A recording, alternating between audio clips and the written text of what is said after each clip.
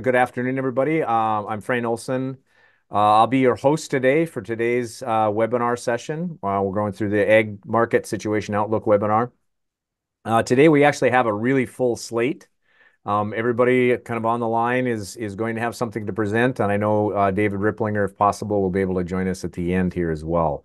So with that, why don't we just jump right in, and we'll start out with Dr. Brian Parman. And we'll get an update on the macro outlook and situation. So, Brian, take over. All right, thanks, Frayne. All right, so it's been a few months since I've given a lot of these macro updates over the years that we've been doing this, and I haven't done anything with it in the last several months because really not a lot has happened so far to really report on. It's been pretty status quo. But the latest inflation report came out this last week, the CPI, Consumer Price Index, and I just wanted to touch on. I thought this would be a good time to give a little bit of where we're at now, what it might look like going forwards, and kind of some expectations on what the markets are looking at, as well as kind of my own expectation and forecast, I suppose.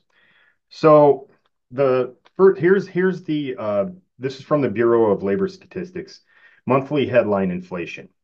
So I'm not going to touch on core inflation so much right now, but what the latest number said was, you look here, this is the actual April number for annualized inflation rate, 3.4%.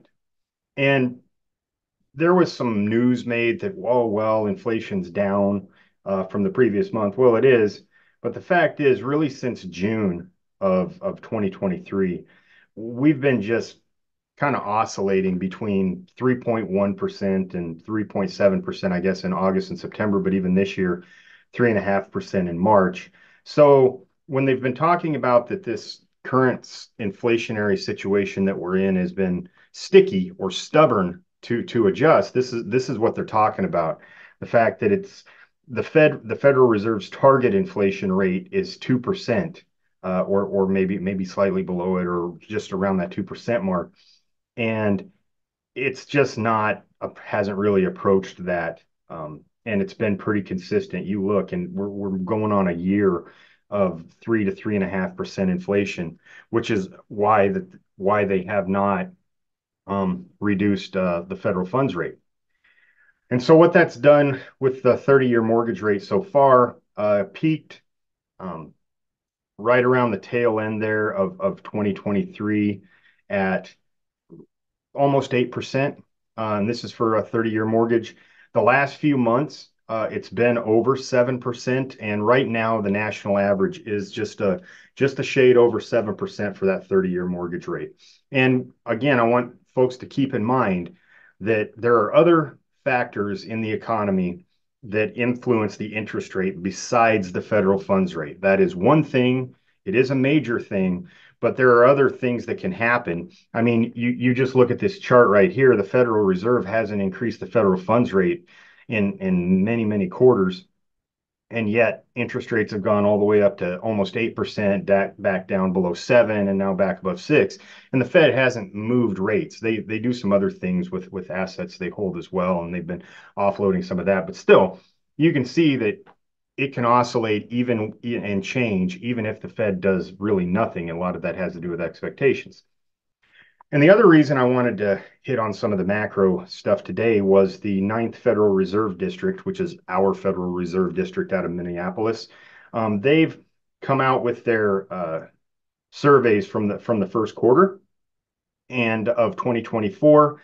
And right here at the bottom of this table, you can see what in the first quarter of 24, the operating and fixed and variable costs were on loans, machinery, fixed and variable loan rates, as well as real estate. And I was a little surprised that even through the first quarter, it had essentially come down or stayed about the same, really, uh, from quarter three. From quarter four of 2023, you look, it's come down a little. The rates have across most of the ag lending sector in our district, but not a lot. Now, maybe we'll see some of that moving even more into quarter two, which hasn't concluded yet. But so far, rates held steady, even though, and if I go back and show you, you know, early part of 2024, rates were significantly lower than on the 30 year than they were uh, lower, I should say, in 2024, the beginning part, than the tail end of 2023. And that didn't have much of an impact at all on ag loan rates, real estate, machinery, operating, fixed or variable. All right. And so then the other thing they ask in their survey when they put it out is they ask the lenders that they're surveying and the percentage of respondents who reported increased levels for the past 3 months. So this would be increased levels for the past 3 months compared with the same period last year. Loan renewals or extensions, the last 3 months, North Dakota, 42% said they saw an increase over the last 3 months. Wisconsin, 33%, district-wide, 23%. Increase in loan demand over the last 3 months. Minnesota up 54%, North Dakota 58% reported seeing that. Wisconsin, everyone, and South Dakota over 50% seeing that, which makes for a 55% district-wide increase in loan demand in agriculture over the last 3 months. Then they ask sort of a forward-looking question: Do you expect, or what do you expect in the next 3 months? And this is increased levels. Loan demand continuing to expected to increase, and in North Dakota, a pretty sizable increase. Wisconsin still 100%, but North Dakota is two-thirds essentially saying they expect increases in loan demand, uh, partially because I believe we've had cash reserves being depleted a bit. 2023 wasn't a bad year, but it certainly wasn't a banner year.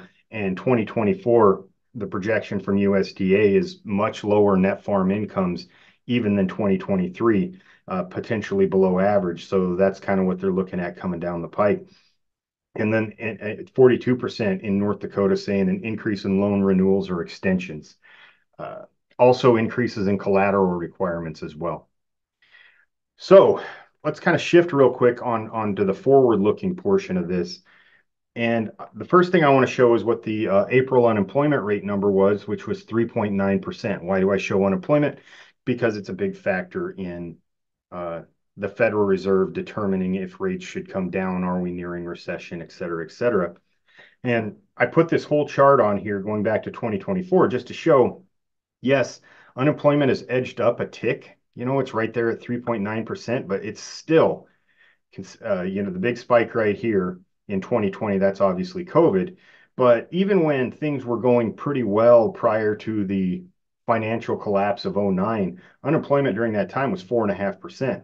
And so 3.9 is still a very low mark for unemployment. Anything below four really is a pretty low number. And it's kind of right where it's been over the last 6 years outside of the COVID period. So there isn't anything excuse me, right now that the Fed would be looking at as far as the employment sector saying, well, there's unemployment starting to creep in, maybe, but it's pretty slow, and so far there's still a lot more jobs out there than job seekers. The other thing that's looked at quite often is GDP growth. Okay, well, that's remained positive, for the last year plus, and the forecast from the S&P is that the U.S. economy is on track for about a 2.5% average growth rate in 2024, which is not really a red flag or an alarm bell for a recession. And not only that, but despite hanging out there with these higher rates for all of 2023, there was still a yearly growth rate of 3.1%, which most consider, I wouldn't call it super strong or anything, but certainly not bad at all. So and that was there's been this expectation that there was going to be this slowdown, that this was all coming, and then the Fed was going to have to reduce rates for that reason, and it just isn't true.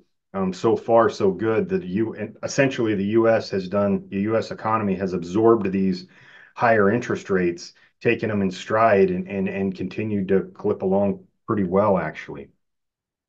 Um, so then, when might we see the first federal funds rate cuts?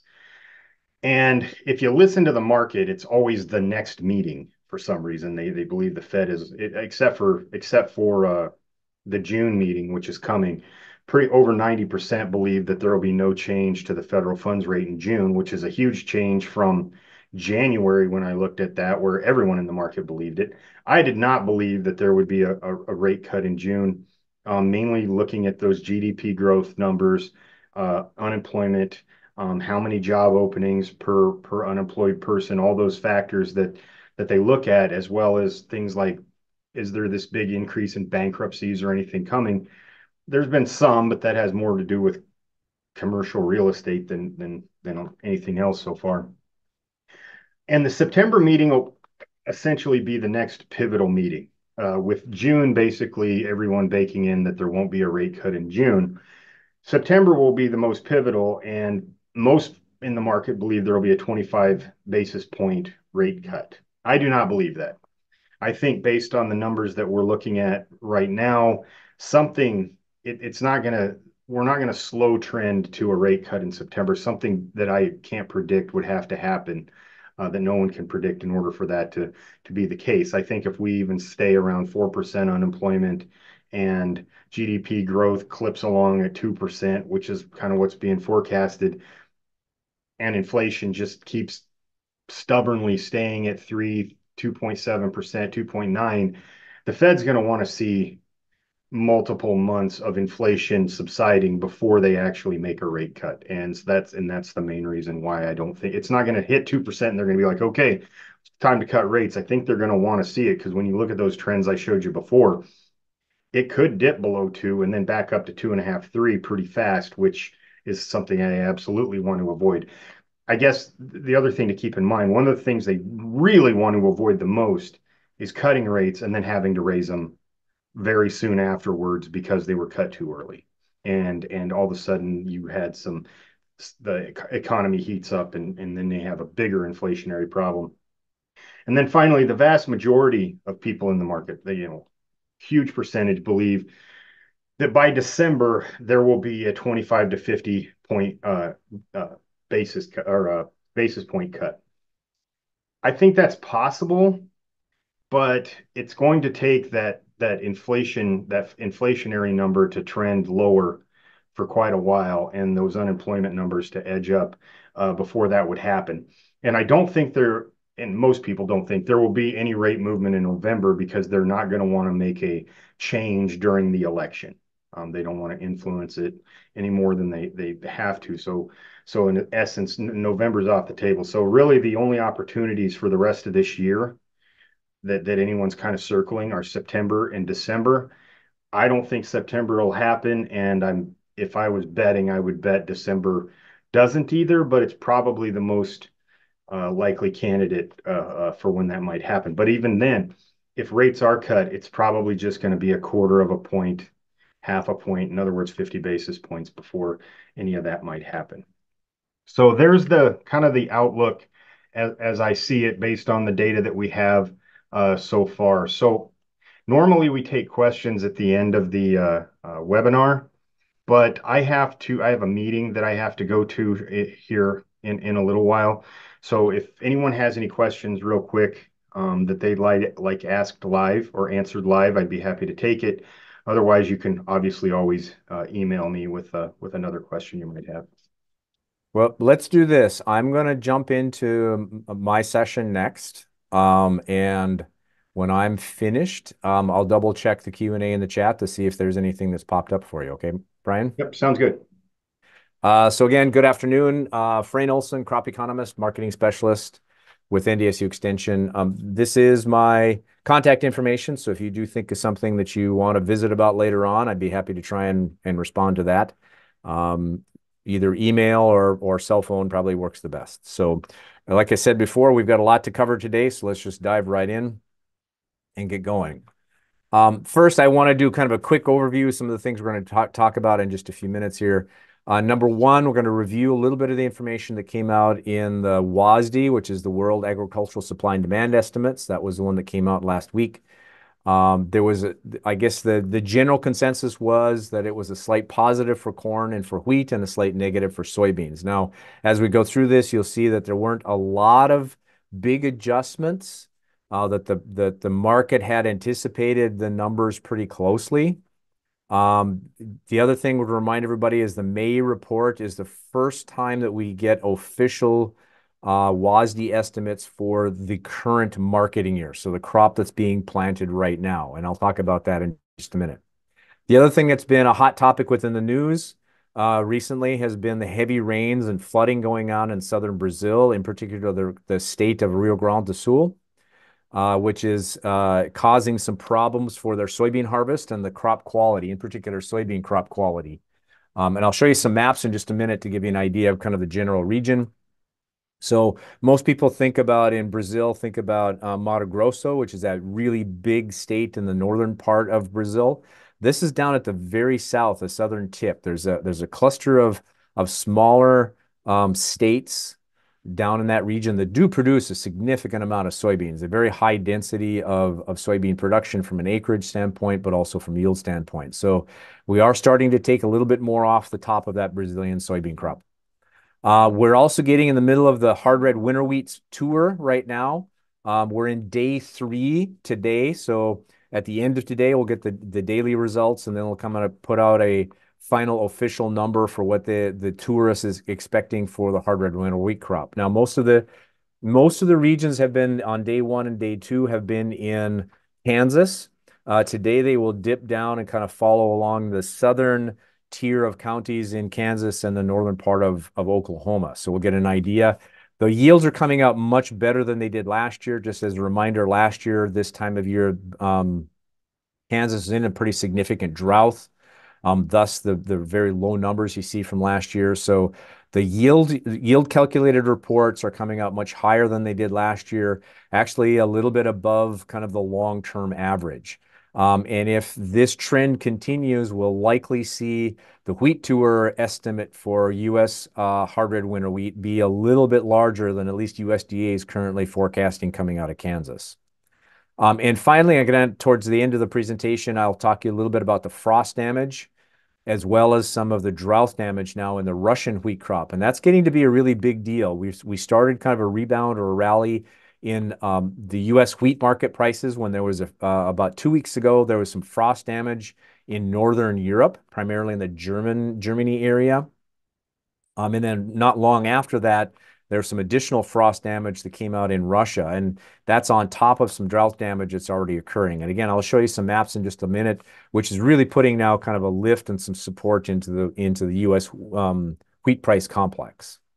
So let's talk about the reports that came out first. So this is the ending stocks forecast for old crop. So that's the crop we harvested last year. We're kind of in the middle of the marketing year right now. As I will do have done in the past, the blue row on the very top is the average trade guess. That's the average trade estimate. The black towards the bottom, the highlighted black row is what we saw last month, and then obviously the red row on the bottom is what we got on May 10th, which is about a week ago. So what I really recommend is that we start comparing the blue to the red, because the blue is the number we expected to see and the red is the number we actually got. So for old crop numbers, there again wasn't a lot of shock. There wasn't a lot of kind of new news that came out that people weren't expecting to see. We did see ending stocks for wheat drop just a little bit because there's a small bump in the export forecast. Interesting enough, that was all in the hard red spring wheat category. So the increase in exports was all driven by the increase in expected export sales for hard red spring wheat. For corn, there was just a small uptick in exports, a small uptick in ethanol production or consumption, excuse me, which then took the number down a little bit. And for soybeans, there's really no change from last month. And again, very, very similar to what the trade was expecting. Now, shifting into new crops. So this is the same numbers, but for the crop we're planting right now. Again, May is the first month that USDA prepares these forecasts.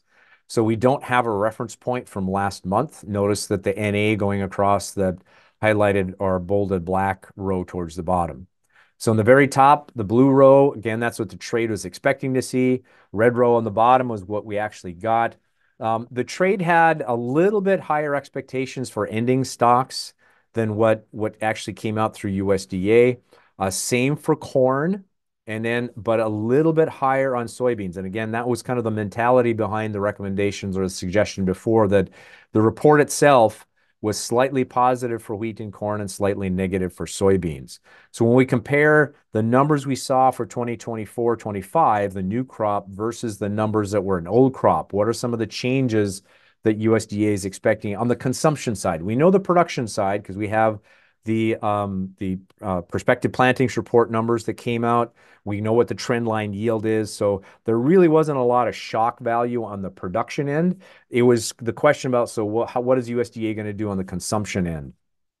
And there was, because the production was higher, we're forecasting slightly lower prices from this year into next year. There was a slight bump in both exports as well as some domestic consumption. And therefore, the numbers came out similar to what the trade was expecting, but not identical. So again, no big shocks, no big kind of revelations that came out, just some tweaking that went on in our expectations.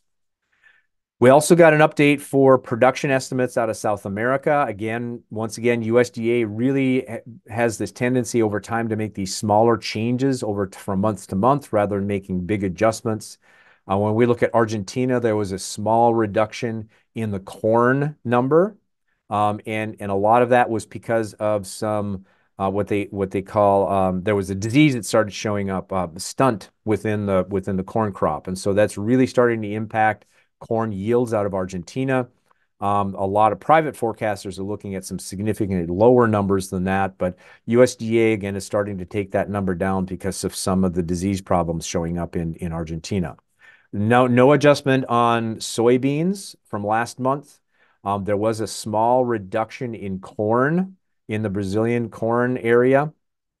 And then there was a slight reduction in the soybean area. Not as much as what the trade is expecting. Trade is expecting a little bit lower number, but the Brazilian soybean production is starting to come down. I do now think, given the rainfall and some of the challenges they're facing, as we get into the June report, we'll obviously see a more significant drop in that Brazilian soybean number. I know that USDA is tracking that very closely and trying to update their forecasts as they move through.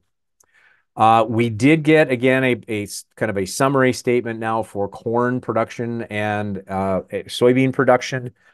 These were the numbers that came out on again, the blue on the top is what for total bushels produced is what the trade was expecting. The red on the bottom is what we actually got. There weren't any big surprises here. I just wanted to reiterate that from a procedural standpoint, from a methodology standpoint, USDA tends to follow a very similar methodology. We know that they're going to use the planted acreage number from the prospective plantings report and that they will be using a trend line yield. Again, they're going back 30 years. They're looking at what kind of trend line yields do we have in both corn and soybeans. Now, they do periodically adjust that trend line up or trend line down just a little bit based on planting progress. But so far this year, planting progress for both corn and soybeans has been pretty much right on track with what we'd see historically at this time of year. Plus a little bit, minus a little bit, but it's very, very typical pace for planting. So again, no big shocks, no big revelations within those numbers. We did also get some updates on the production report for wheat production. Again, USDA is starting to do their not only satellite imagery, their farmer surveys, but also now some actual yield reports where they go out and do individual field surveys. Just wanted to give you a summary here. Again, all wheat production this is for 2024 now. This would be for the crop we're going to be harvesting in July, starting with winter wheat. A slight reduction from what the trade was expecting, but an increase from last year's numbers. And again, part of that is because of yield, and part of it is because of planted acreage. For all winter wheat, and when we look at what the trade is expecting versus what we got, a slight reduction, slightly lower number than we expected. But the hard red winter wheat number was up a bit. And again, that's because of the yields that we saw. The soft red winter wheat number, although took some of that back out again. So when we look at all winter wheat, relative to hard red spring versus hard red winter versus soft red winter, basically the Kansas crop versus, let's say, the Illinois wheat crop. The Illinois wheat crop is taking a bit more of a hit, not quite as good a yields as what people had first been expecting based on the conditions today.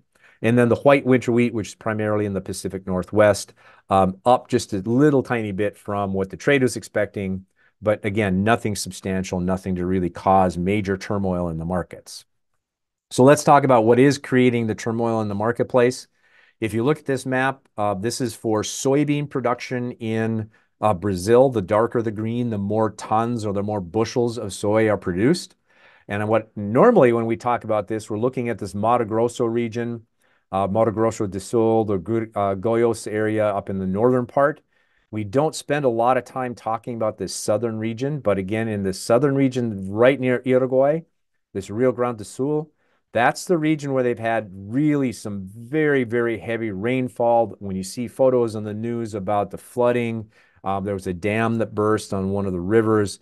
This is the region that we're talking about right now. And Rio Grande do Sul, just as an individual state, accounts for about 14, almost 15% of all the soybean production in the country. So it is something that can have a significant impact when you think about it from that perspective, okay? Now, this is also a kind of a map or computer-generated map from radar imagery for the last month of how much precipitation has fallen in this region. And if you look in the very bottom at that scaling, anything in that light blue is more than 250 millimeters. So 250 to 500 millimeters of rainfall. So conversion into the imperial units, 300 millimeters of rainfall is the equivalent of almost 12 inches of rainfall. And there are regions within that zone that have gotten well over that.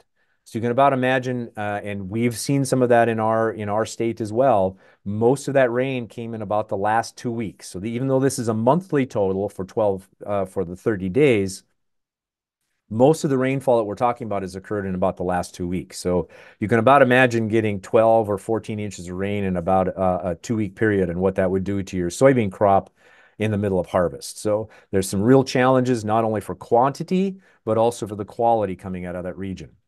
Now, finally, I want to shift to wheat production in Russia. So this is a map of Russia, and I do want to point out some landmarks just to get everybody's kind of bearings geographically. So Ukraine is right here. So as we go kind of north, up in the upper left-hand corner, that would be moving into France and Germany and England from a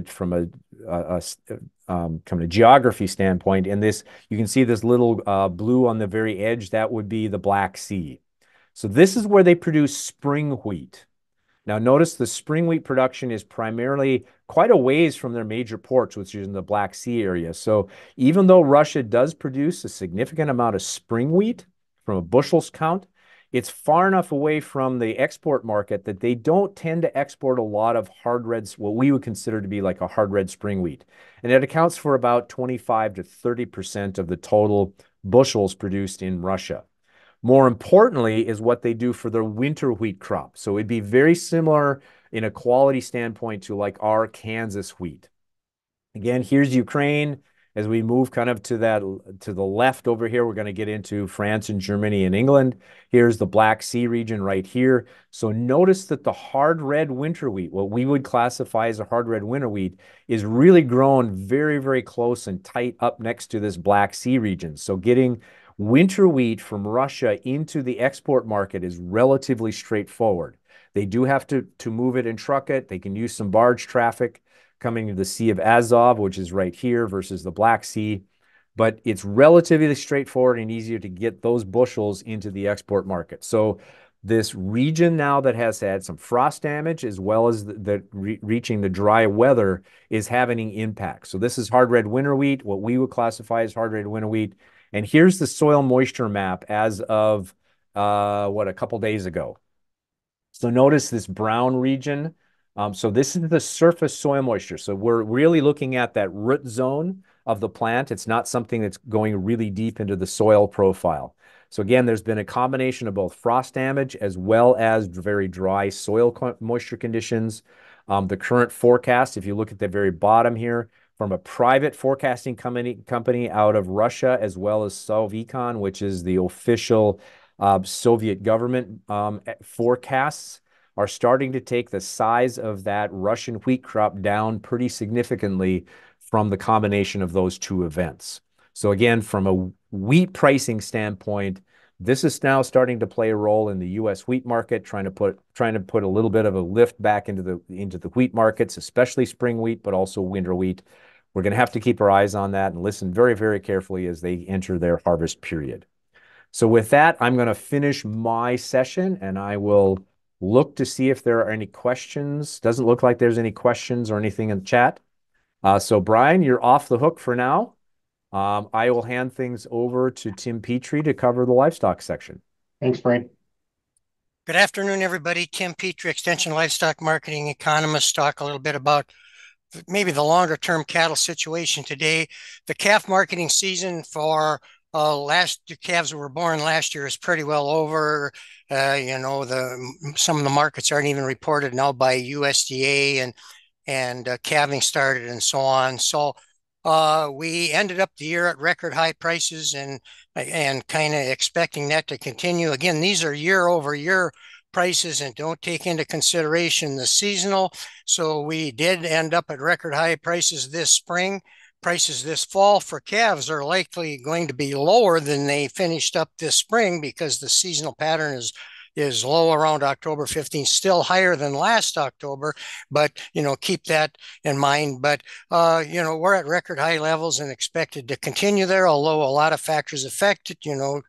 Frayne was talking about corn. You change corn, 10 cents, change feeder cattle, buck calves in the opposite direction. So a lot of things going on there, but the highest prices for cattle always occur when we're in herd rebuilding in earnest. So I'm going to talk more about that. You have seen the charts on the right-hand side before. We reduced the beef cow herd 5 straight years because of drought. And the worst drought was at the end of 2002. There you see all the dark colors on the drought monitor, and below the chart below on the bottom right is, the dark green is where the cows are, and then the drought red dashed lines overlaid. By the end of 2022, over 3/4 of our cows were in drought, and we'll look at the slaughter numbers in a minute and so on, but that's why we reduced the herd. We've had very significant improvement in moisture levels. Look at the drought monitor in the upper left-hand corner, just came out this morning, and throughout a lot of cattle country, Kansas being an exception there, and some in western Texas, and then in North Dakota.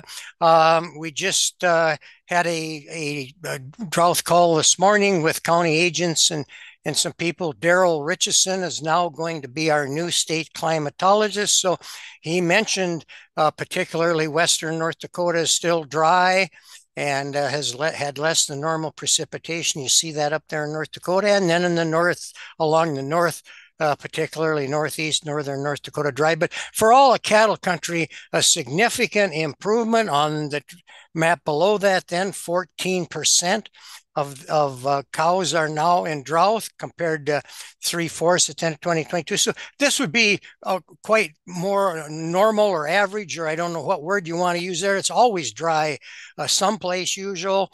And so there is interest in herd rebuilding. Last time I showed you that the northern plains, including North Dakota, Minnesota, South Dakota, Montana, all had more replacement heifers. And you can go back and look at that chart from last time if you want to. And so there is interest in herd rebuilding, giving prices and the moisture situation. A little bit about hay. On Friday, Frayne mentioned the WASDE report and also the crop production report. The USDA does a hay stocks report as of December 1st and May 1st. And so as expected, there on top is the North Dakota hay stocks. Since 1999, we were expecting hay stocks to be up because we had good production of hay last summer with the improved moisture condition in North Dakota.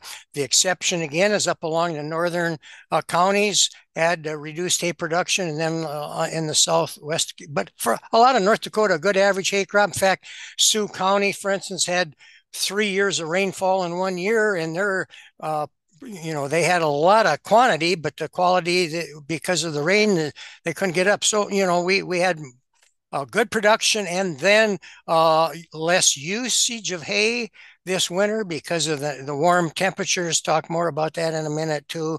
And so we're up above average on hay stocks. On the bottom, a kind of a chart that I like to use, that Adnan Keys, who was our former state climatologist, unfortunately passed away a few months ago. And like I said, now Daryl Richardson's going to take over. But he had this North Dakota Drought Severity Index, that purple line down there showing when we had droughts. And so you see what that does to hay stocks the next year. The arrows are up when we had a drought, like for instance in 2006 we had a drought. Look what it did to hay stocks in 2007. In 2008, drought again, and what it did in 2009, going across then to the end. Again, the worst drought here in the last decade was in 2021. And according to Adnan's severity map, and then our stocks were really, really low in 2022, the lowest on this chart. And so, but now, the average is up there about a million, 1.1 million ton, and we're above that with hay stocks. So we've had relatively high beef cow slaughter for a number of years because of the drought.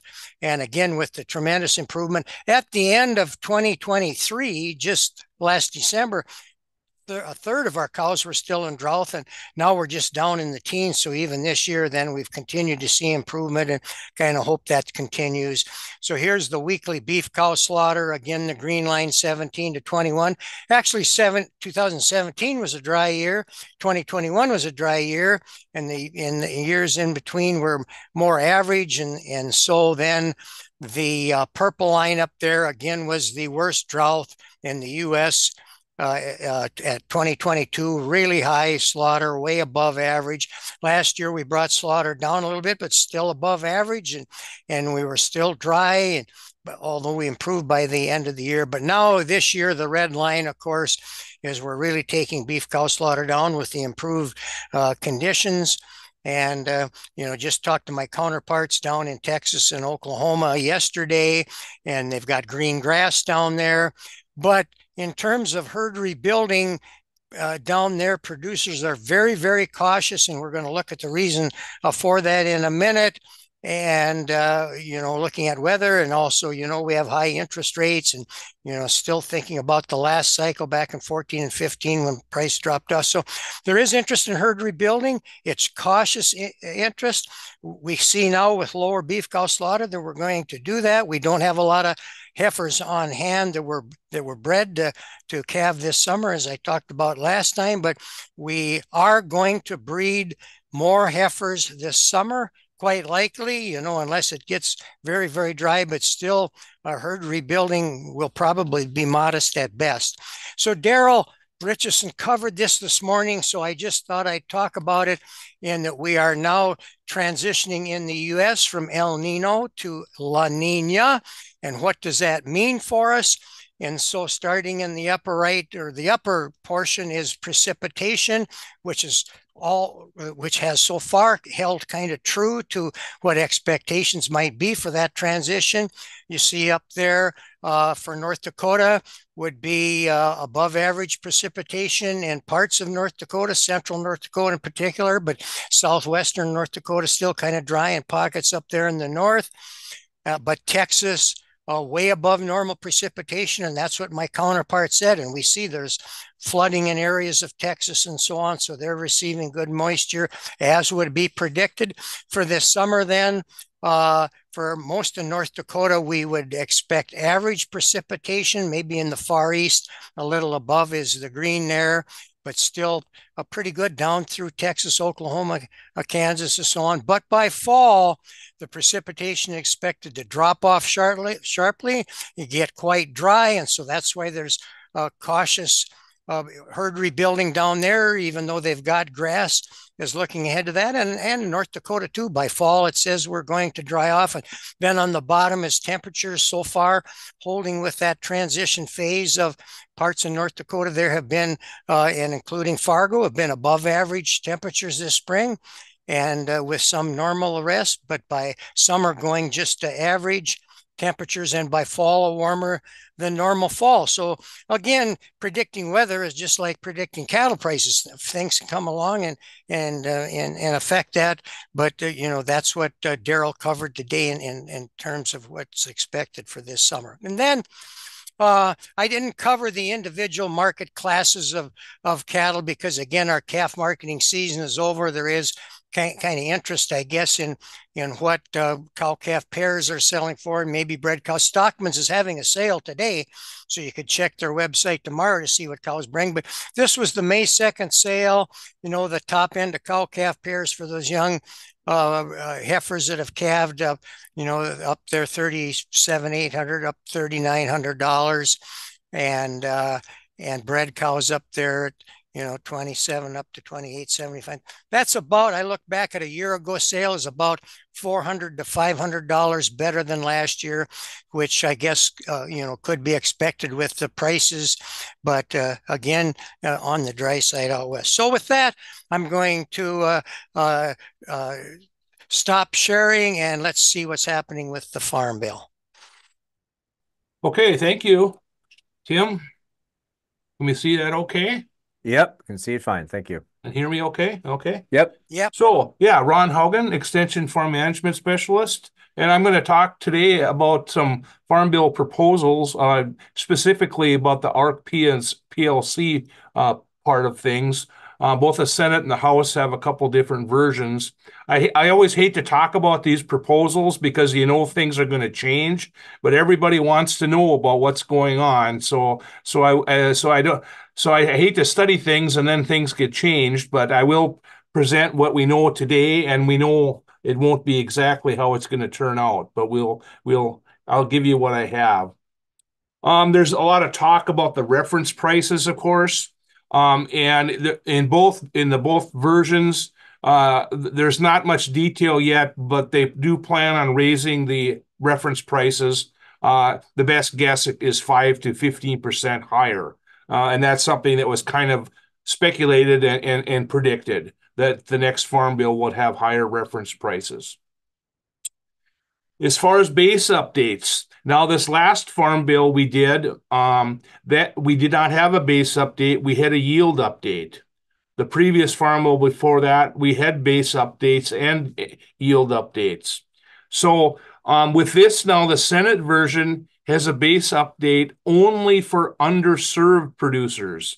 And then how do you define an underserved producer? That would be veterans, low financial situation, other things I don't know how they define it exactly. The House, there would be a base update for all producers. My speculation is that it would probably there'd be some backlash for that. They'd want to have it for everybody, so everybody would have the chance to do this. As with a base update, there's different ways of doing that. You can have a forced base update, or you can have a voluntary one as well. So we'll see how it all turns out. Also, the payment yields would probably change as well with the new base acres. And that could be a lot of different situations there. It could, a lot of times they just take a percent of recent yields. It could be the Olympic average or some kind of other average to update your yields along with your base. So the Farm Bill is progressing along the different ideas, and it's as was predicted, it probably will look like the existing Farm Bill with some tweaks. But here is one thing that surprised me. Now this slide is probably a little mislabeled. It's payment limits. It's not the payment limit. It's the adjusted gross income that limits your payment, I should say. So if you have an adjusted gross income over 900,000 was the way it was in this current Farm Bill, then you would be limited on your total payments. So the Senate threw this in. They dropped it from 900K to 700,000. Except for they had a 1.5 million for high valued and specialty crop producers. I'm not sure how that's defined. Probably vegetable and fruit producers. I'm not sure. And the House keeps it the way it was. at 900,000 adjusted gross income limit, but it does index for inflation, which they have never done before. So we'll see what happens when the House and Senate iron that out. Also, with the Ark County guarantee, it's been at 86% for the last two farm bills, okay, since they started on the ARC and PLC. And the Senate, in their proposal, wants to increase it from 86 to 88%. The House wants to go from 86 to 90%. So that's somewhat of a change. Then, since the beginning, there was always a 10% maximum Ark County payment of 10% of the guarantee. The Senate keeps that the same. The House wants to increase that from 10% to 12.5%. I don't know how they come up with that specific 12.5%, but that's what they're thinking. Now, the maximum PLC payment. The current, I'll talk about the House first. The current rules keeps everything the same. So the maximum payment you could get on PLC is basically just the difference between the reference price and the loan rate. Okay, that's the most you could receive. Then the loan rate would kick in, and then after that, so there would be no PLC if the prices got below the loan rate. Now the Senate, they have a proposal here to change that maximum to 20% of the reference price. And I haven't really thought that through, how that would affect things. It depends on the magnitude of the prices for various crops. I don't know that they could, to me, 20% for all crops, if they had varying percentage for various crops, would make more sense to me, but we'll see what happens there. Other items, the loan rates are set very low, and they've been low for quite some time. They probably would be increased, maybe a 5-year average cost of production, capped at 10% more than the current loan rates. There's enhancements to the dairy margin coverage, and there's also talk about authorizing a permanent standing disaster program, such as the emergency relief program that we're in now. So those are the things that we know at this point. I just wanted to give you a little update. We know things will change, and I'll entertain questions at the end. All right. Well, it looks like we do have one question that came in. Can we get the slide decks? If so, where and how? So what we have been doing in the past has been recording these events. And so if you want to watch and go through the slide decks again, you should be able to view the recordings. I guess we have not been posting the slide decks directly. But obviously, if you do have interest in that, I'm sure you could contact the speakers, and they'd be happy to send it to you if you do choose to do that, okay? So that's what I guess I would recommend is, again, if there's something specific, please let us know, and we'll send it to you direct. All right. Anybody have, it doesn't look like Dave Ripplinger made it back in time. He was going to try and make it back in time to add to the session today, but it doesn't look like he's been able to join us yet. Tim or Ron, do you have any other comments? I guess I got one or two things we can talk about just to make sure that everybody has a chance to type in their questions if there are any. But do you have any additional comments you'd like to make? I know we did have that meeting this morning, and somebody asked about the wheat price spike, and you kind of covered that, but yeah, and they said up $1. Why is wheat up $1? And I said, supply and demand. You got to tune in this afternoon to tell Frayne the particulars. Yeah. So again, just to summarize, I guess it's really happening at the international level. It's not something happening local here within this region or within the United States specifically. The big concerns is some of the potential for smaller production coming out of Europe, in particular Northern Europe, and the Europeans the European Union as a group does produce and supply a lot of wheat into the global market, primarily France, Germany, and to some degree England. And so the fact that there was some frost damage in Northern Europe was an issue.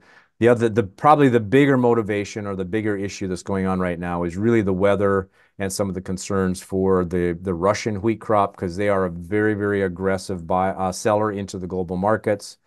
They tend to be the lowest priced wheat hitting the marketplace.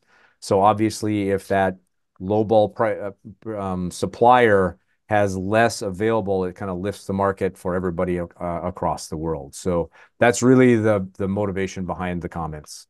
You've got another question about how's statewide planting going, and then I'll take the one on rebuilding the herd, but Sure. state planting progress.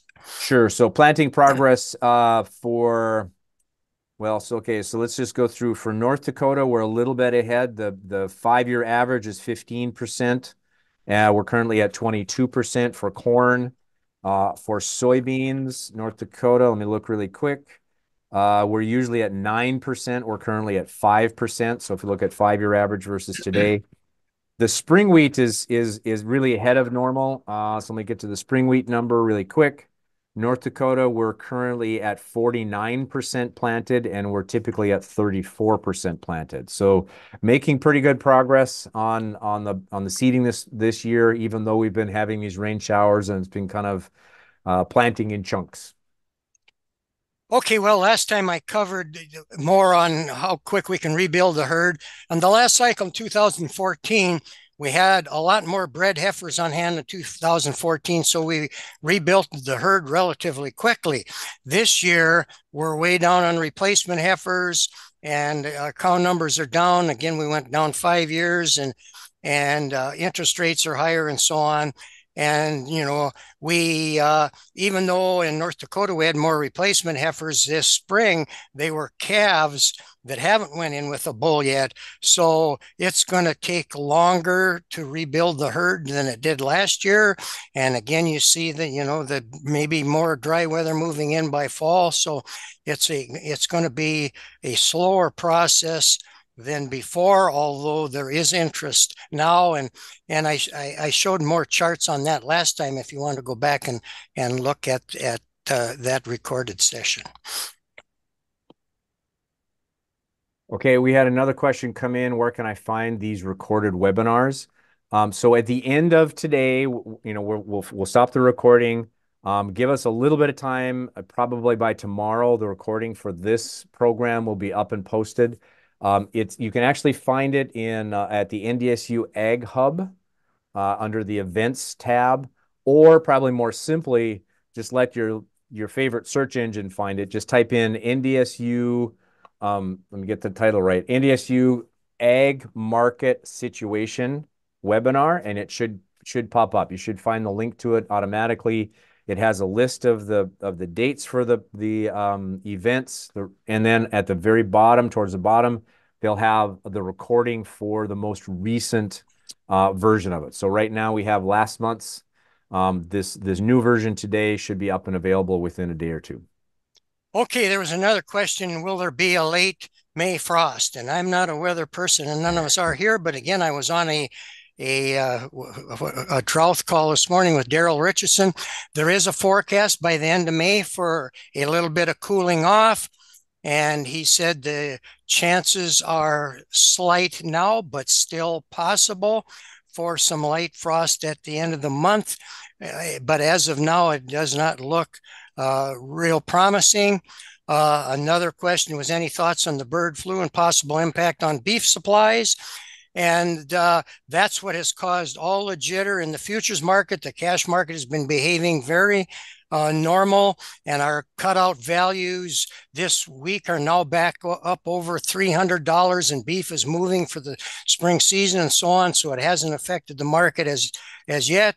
There was testing of hamburger in the U.S. by USDA and found no sense. So yeah, and there has been no bird flu found in the beef cattle sector, but obviously, stay tuned as news comes out, and if there is more widespread problem, and in the beef sector, for sure, the futures market would react to that. And so the state veterinarian was on our call this morning, and bird flu has not been the problem in North Dakota. There was in the past, and so on. So it's a wait and see. But as things come out, and if they find more and it's in beef cattle, and that hits the futures market is jittery enough anyway, and that could affect the market. But as of now, it has had no impact on beef cattle or beef prices. All right, very good. So if I'll wait just another minute or two to see if there's any additional questions. I guess while we're waiting again, just for the last couple minutes here, I do want to make a comment. I guess I was wondering to see if someone would ask this question, but I'm starting to get this question posed to me periodically now over the last few days. And there was a recent announcement, obviously, that the United States put some additional tariffs on Chinese products coming to the U.S.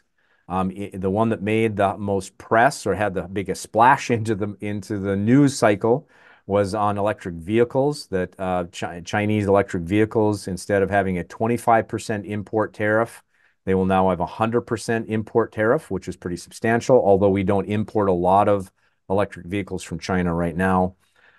Steel and aluminum went up from 7.5% to 25%. Semiconductors went from a 25% to a 50% increase, or 50% tariff. Lithium-ion batteries from 7.5% to 25%, and solar cells went from 25% to 50%.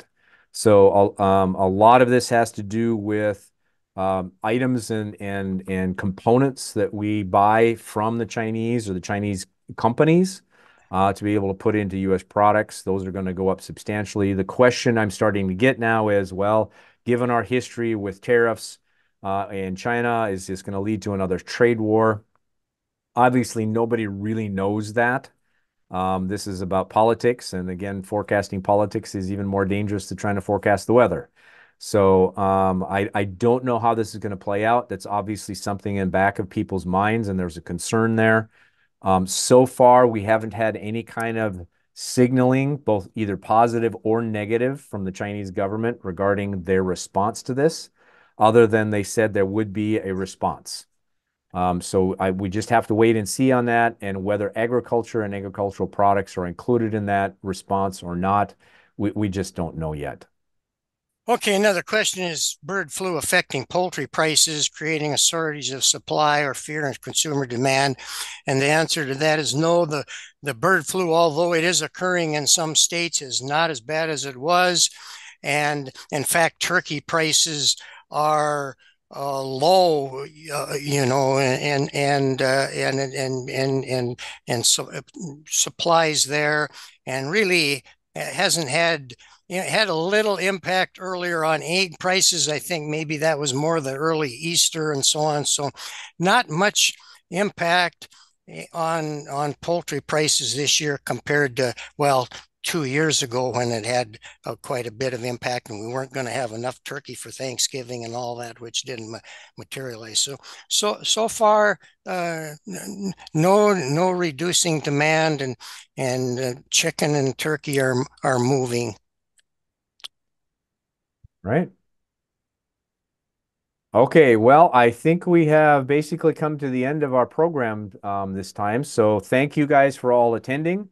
The next session, the next webinar will be on June 13th. Again, just a day after the WASDE report comes out.